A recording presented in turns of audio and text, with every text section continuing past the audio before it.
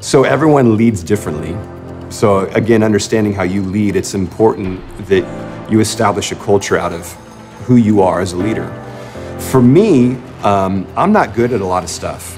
So I have to get as many talented people around me as possible. So I want to establish a very empowering leadership culture. And again, I think for most church planners, you're gonna need this as well too, because if you try to do everything yourself, you're gonna burn out real quick. Maybe, I mean, you might be able to push it for 5 years, but after that, man, it's gonna suck.